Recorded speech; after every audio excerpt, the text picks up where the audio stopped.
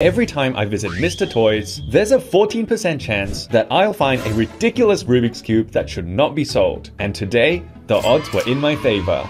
But what's so weird about this Magic Cube Brains toys? Isn't it just your typical high intelligence toys?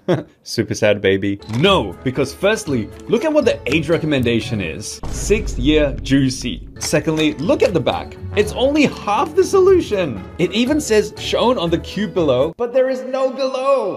How can they sell this? But I'll take it all back if this cube is nice to solve. Scrambling it is weird because, I mean, it's made of balls. But before I attempt to speed solve it, Go hit subscribe because when I reach 2 million subs, I'm going to send a Rubik's Cube into space. Not even kidding. go.